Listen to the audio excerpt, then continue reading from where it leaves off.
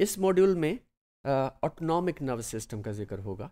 Autonomic nervous system जैसा कि नाम से जाहिर है, it is a part of the nervous system, it is a nervous system which operates automatically. वैसे नर्वस सिस्टम ऑटोमेटिक ही है, यानी कि जितना भी ऑटोमेशन, यानी हमारा बॉडी इट इज़ ऑटोमेटेड। इसमें तकरीबन हर एक्टिविटी, particularly वो activities which are involuntary, which are not under the control of the animal, that is all under the autonomic nervous system. So autonomic nervous system is a part of the peripheral nervous system.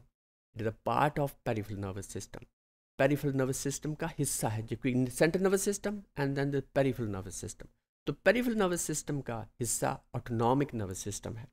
इसके अलावा it also includes somatic nervous system, जिसका ताल्लुक the somatic nervous system is the motor neurons that stimulate skeletal muscles, यानी कि जो कि हम कह सकते हैं कि स्केलेटल मसल्स तो हमारे वॉलंटरी हैं। हम अपने मसल्स को स्ट्रेच करना चाहें तो कर सकते हैं, अगर रिलैक्स करना चाहें तो रिलैक्स कर सकते हैं। तो ये हमारी कंट्रोल में है। Now, in contrast to autonomic nervous system, the autonomic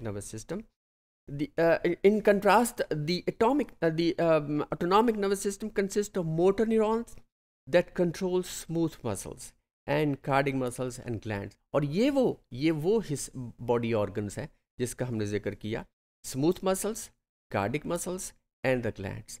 They are the structures which are involuntary, which are not under the control of the body. जैसे अगर हम चाहें कि हमारी बॉडी के ग्लैंड्स जो हैं, if they stop secreting, we cannot control them. इसी तरह अगर हम पेरिस्टाल्टिक मूवमेंट्स को कंट्रोल करना चाहें, we cannot control them. ये ऑटोमेटिकली ही जब इसकी ज़रूरत होगी तो ये हमारी डाइजेस्टिव सिस्टम जो है वो भी हमारा कंट्रोल के अंदर नहीं है, क्योंकि पेरिस्टाल्टिक मूवमेंट्स ही हैं जो कि हमारे फूड को आगे आगे आगे और ले जाती हैं। तो this is all under the control of autonomic nervous system.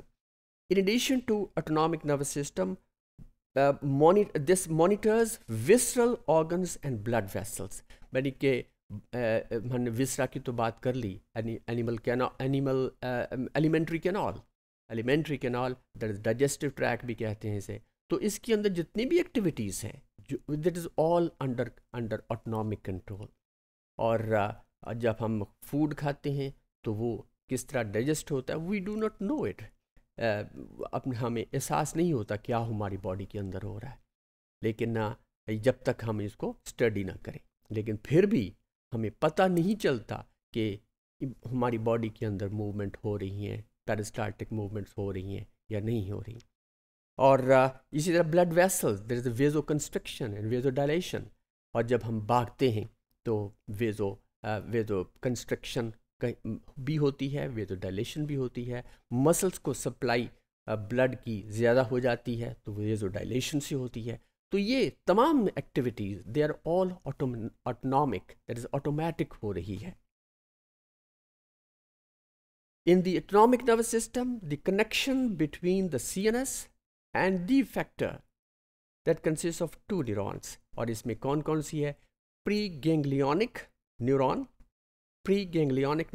and the post-ganglionic neuron, यानी कि one neuron ends and then the second starts।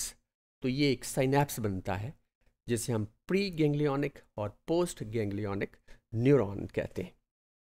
And now this synapse between these two neurons lies that outside CNS, that lies out, that PNS के अंदर होते हैं, और is an autonomic ganglion है जो कि हमारी vertebral column के बाहर there is ganglions, there is a chain of ganglions.